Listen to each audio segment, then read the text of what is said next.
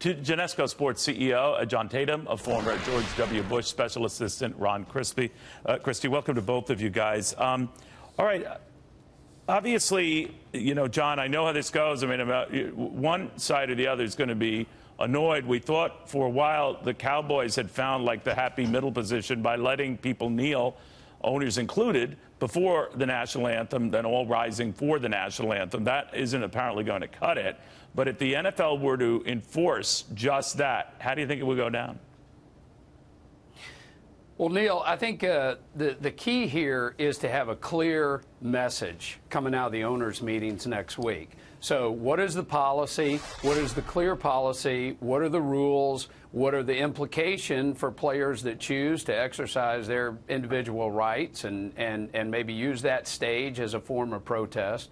I think that's what everybody needs coming out of these meetings. I know the NFL is going to work hard next week. They've got a lot of players coming in Tuesday, which is the off day, and they're going to be talking to them about, you know, how do we come together? Because there's a $15 billion a year business called the NFL and the brand of pro football that everybody has a collective interest in. So, Ron, what do you think of that middle ground that obviously Jerry Jones has pushed, President Trump has praised? I'm going back to your old boss, and this idea that maybe if all players did that and didn't try to pull anything during the national anthem, everything will be just ducky. Now, if the players or several don't go along with that, Jerry Jones has already said, well, you're benched for the game. I don't know with or without pay, but you're benched for the game. What do you think of that and how that would go down?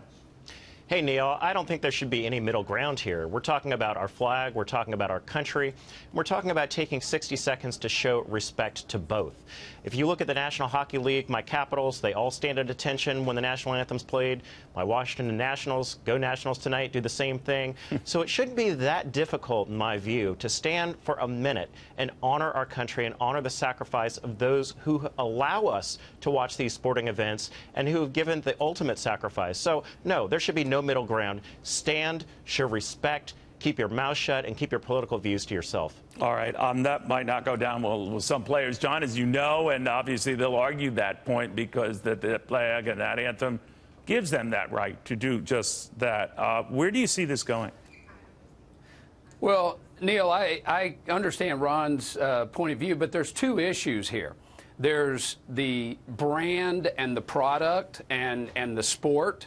And then there's, you know, free speech and social issues. And it's ironic that you talk about Derek Jeter because the origin of the Star-Spangled Banner being played is coming up on a 100-year anniversary. In the World Series of 1918, the Cubs played the Red Sox, and we were at a time of war, and the playing of the national anthem was a very unifying thing. And I think about moments in history like the 25th Super Bowl in 1991 in Tampa when we were in the Gulf War, and President 41, H.W. Bush, was in the office, and the greatest moment was Whitney Houston singing that national anthem in front of all the players. I think about Ron's former boss, the greatest athletic endeavor by a sitting president was Game 3 of the World Series, and I was there at Yankee Stadium when he threw that laser strike.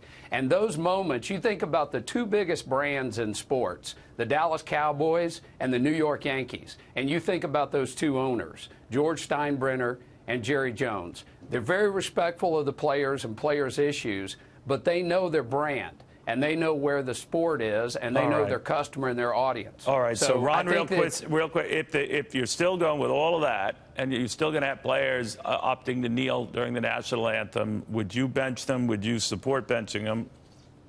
I would, Neil. I'm not allowed, when I teach at Georgetown University, to walk into my classroom and take a social protest. That's a private institution. The NFL is a private league owned by private team owners, and I believe they should impose the right to make them stand. And it's sad that we actually have to have this conversation, that they wouldn't want to do this out of respect of our country.